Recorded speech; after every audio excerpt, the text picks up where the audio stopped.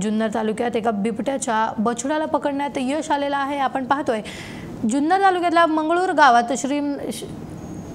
श्रीरामनगर शिवारात आज बिबट्याच्या बछड्याला पकडण्यात यश आलंय। अंजुनाबाई लांबखडे या आपल्या शेतातल्या विहिरीत पाणी भरत असताना त्यांना बिबट्याच्या गुरगुरण्याचा आवाज आला।